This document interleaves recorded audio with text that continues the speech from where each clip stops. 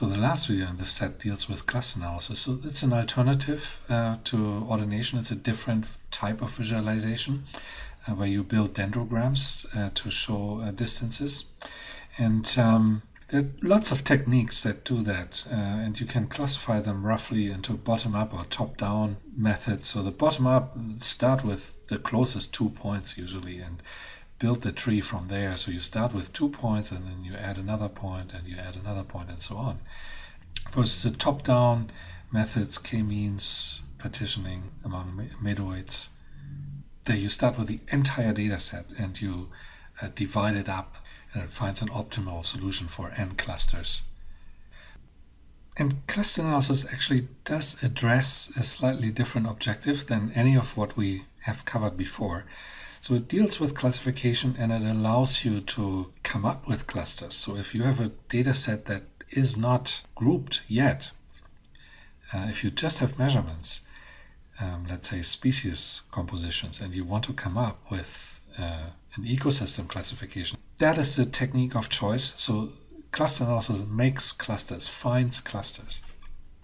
So it uses a slightly different method of visualization here. So if we have an ordination, my distances are implied by the distances among my points. And here in a dendrogram, I group points by distance as well. And my y-axis here is distant. So for example, my red points are relatively close to each other. So that distance here, so the vertical length of this bridge here reflects that distance, and points that are quite far apart from each other, they get a long distance. And then depending on the number of groups that you want, you can objectively cut your tree at any point. So if you want 2 groups, you would make the cut here. If you want 3 groups, you can make the cut here. So that would leave that one point out, which may be this one here. So you would have a blue, a green, and a red group, and so on. So dendrograms are just like ordinations. They are imperfect representations of distances, and they also have stress in them. And I can illustrate this quite nicely with one of the clustering methods that's called a nearest neighbor method. So if you start with your distance matrix, that looks like this. So these are my observations, and then I calculate my distances, which could be Braykertus, Euclidean, Mahalanobis, whatever you pick. I start with the smallest distance, right? And so in this case, that's a 1 here. That reflects my 3 points. So we're starting with a really simple example, trying to build a dendrogram for this. So the distance between the blue and the red, that's just 1. And I can start with that, and I plot my distance here on my axis. So that axis is sometimes left out, but it is there, so you can request it. That is your distance metric that is in that table. But then you see I immediately get a problem for the next branch of my tree. So in the nearest neighbor method, I'm just looking for the next smallest distance. That would be a 2. So I would do the blue to the green and add my green point to the dendrogram. But it's not quite right. So I could also, the distance between the green and the red point here, they are indicated as 2 as well now, but really it's 2.4. So that's not an optimal solution. So it's a very basic clustering method that you can also do by hand. But it's not widely used. It's also prone to chaining. So if you have points that are kind of in an arc or grouped that way, so sometimes you get points that are very distant, different ends from the plot, added together by this nearest neighbor procedure. That's something that's chaining. People don't like that. So you try to figure out techniques that don't have those properties. So there's now a whole cluster of techniques that you can use. So for example, the average or centroid technique, or there's another variant that's called unweighted pairwise group means with arithmetic average or something like that. So there's a bunch of techniques that are quite similar. They all find compromises. For example, in this case, it's not a 2, it's not a 2.4, it's something in between. So you can do that. So that would be an average clustering technique. The centroid actually looks at the center of gravity of a point. So you could think about these points in multidimensional space. Where would they have their center of gravity? And that's your basis for distance calculation. So that distance to the next point, which is the closest. So those are all bottom-up agglomerative clustering techniques that I mentioned in the beginning. So you start with just a pair and you add more. So another of these agglomerative techniques is Ward's minimum variance clustering. That's also a very good technique and very widely used. It's often the default for clustering functions in R. And the way that works is you try to minimize the variance within clusters. So if you have no clusters at all, you start basically with within cluster variance of 0. And now you want to create a cluster that really gives you the smallest increase in variance over 0. And that would, of course, be the 2 points that are closest to each other. And so you calculate that as a distance between, in this case, the red point and the green point. You square that, so that's your variance. And then in step 2, you repeat this. So you now find another 2 points. This could be between the first one and another point, or it could be 2 completely different points. So in this case, we have 2 completely different points. So we have now the variance based on the difference of those 2, plus the variance based on the difference of the other 2 points. So that is still the minimal increase. So you have to find what's the minimal increase in variance. And in my step 3 here, so my decision in this case was to combine those 2 groups. So now you actually have a lot of distances within my cluster. So the blue to the purple, the blue to the green, the blue to the red, the purple to the blue, the purple to the red, and the green to the red. So those are all my combinations. So if those are still, if that is your best choice to have all those variances as the next minimal increase, then that would be the next cluster that would be built. But it could also be something else. It could be these 2 points, right? So depending on whatever gives you the minimal distance is the next clustering step. But it's also a bottom-up approach. So you start with no clusters and you end up with a full data set as a last step.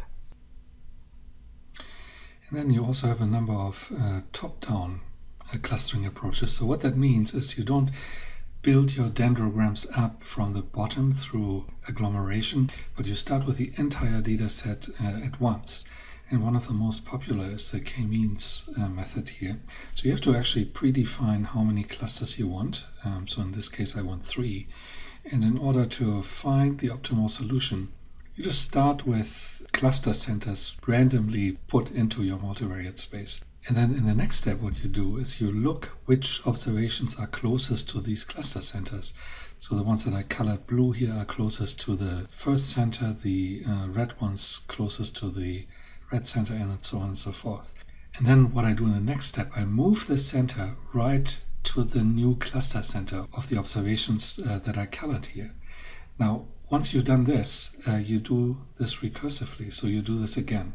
So I classify which ones are the closest. And now this blue one will also capture those 2 red ones here. And the red one will capture everything in the vicinity except this particular one. But this is a recursive process, so you'll see that very quickly you get an optimal solution. So you'll see in the next step what happens if I move that red center over here, the green center a little bit further there, the blue center a little bit further there. Now the red one will capture that point here, and then I'm at a stable solution. So I don't find clusters that are any more natural than that. We can look at how this works actually. There's a little animation. So you see we start with kind of a random situation, and now this moves around. It does look a little bit simplistic because I'm only doing it with 3 points and 2 dimensions, but you can imagine that this works in multivariate space with many groups potentially. So it is a very efficient and clever clustering technique to find natural groups. So there are other techniques like this, for example, palm partitioning around middoids. Middoids are like these means here, except that they have to be a point. So it's like a mean, but this particular technique, instead of having a separate centroid, it just jumps from point to find group means. And then t-SNE here, that stands for t-distributed stochastic neighbor embedding. That's kind of a complicated technique that I don't fully understand, but I do appreciate it. It's very effective for high dimensionality problems. So if you have hundreds or thousands of variables, these techniques can struggle with this. This one here will usually work something out that looks sensible. So it's a good clustering technique, but it is computer intensive. So this one actually chokes on large data sets. It's designed for high dimensionality, so many variables. But if you have a lot of observations, then this one might not manage it unless you really have patience. Now, all these top-down clustering techniques have one thing in common. You have to kind of decide in advance how many clusters you need. And that is actually an easier problem for humans than for machines. So it's actually very easy to look at an ordination and just say, okay, well, this looks like 4 or 5 clusters, and then just request this for the top-down clustering methods. But there is some guidance provided as well. So what you can do is you can look at runs with different numbers of clusters, so 1, 2, 3, 4, 5, 6, 7, and so on. And you can look at the variance within clusters. So the more clusters you have, the more similar your observations will be. And that represents more homogeneous clusters. So the lower the better, but there will be an inflection point here. So where adding more clusters does not really make a big difference in terms of within variance. So in that case, I would choose 3 clusters because that levels off after the 3rd cluster.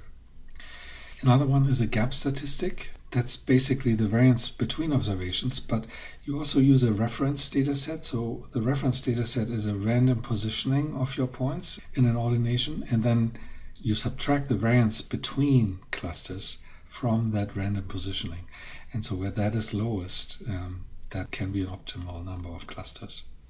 I find this one doesn't always work. Our mileage may vary there in getting guidance from this gap statistic. And then another one is the silhouette coefficient. That's based on average distance between clusters.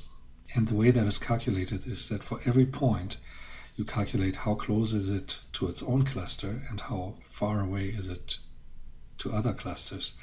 And then on this basis, you can calculate an average distance between clusters. So it's a little bit more complicated than that.